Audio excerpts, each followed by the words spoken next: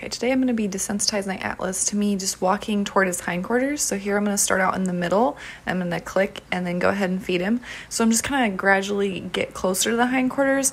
Atlas has a habit of wanting to follow me, so I get a little bit further. So I'll click here and then go ahead and feed him. He wants to follow me, and I really want him to tell the difference between me just kind of going back toward his hindquarters. Here I'm a little bit further. I'll click and then go ahead and feed him. And the difference between me just going back there to like pick out his foot, brush his tail, do whatever, go behind him, and then actually when I want him to lead. So this is just a little bit of desensitizing, and we're just kind of working in his pasture. I'm going to kind of speed up some parts of this video where I'm just like waiting for him to chew, which is boring, but okay. So back kind of 3/4 of the way over there, I click to him and go ahead and feed him. So I'm clicking when he's standing relaxed and I'm in the position that I want to be, and then I'm just kind of hanging out in between while he's chewing, kind of a little bit closer position. So here, this is what he usually does. He wants to kind of just back up and then turn and face me. So I'm just going to kind of not go as far back, but I'm going to stay a little bit behind his belly. So I'm going to click him again because he stood still and relaxed there. I'm just going to hang out with him for a little bit and then ask him again. So I just want to kind of stay and kind of go with him and wait until he relaxes. So I went back there. You could tell he was a little bit worried about me being back there. His neck came up, but I went ahead and clicked him. And I just want him to know that being back there is what I want. I want him to stand still and relaxed while I stand next to his hindquarters. That's all I'm trying to do. So wait for him to chew, get a little bit further. Go ahead and click him there. I'm off camera, but oh well, you can see my feet. You can see where I'm at. So I had to cut out that part because I was way off camera. You couldn't see what I was doing at all. He has moved since this. So I've been doing the same thing. I just cut it out because you couldn't see it, but I'm still doing the same thing. So he wants to back up. I'm just going to kind of stay where I'm at, and then I'm going to get a little bit further back, but I'm not going to like chase him around. I'm not going to keep walking quickly because then he's going to think I want him to yield his hindquarters. There he stood still while I walked toward his hindquarters, so I'm going to click him for that.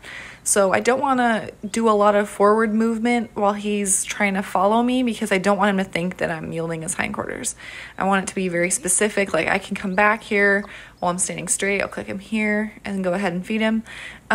And then the body language to yield the hindquarters is very different. I'm going to kind of bend at the waist and then look at his hindquarters and then kind of move my hand or my stick toward them. So I want it to be very specific.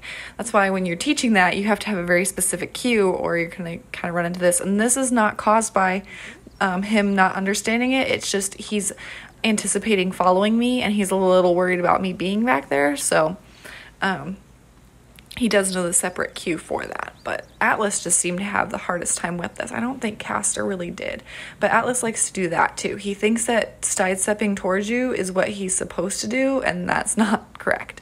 So go back. I'm just going to kind of ignore that and then go ahead and go to his hindquarters and click and feed him. So that time I was in the correct position. That's where I wanted to be.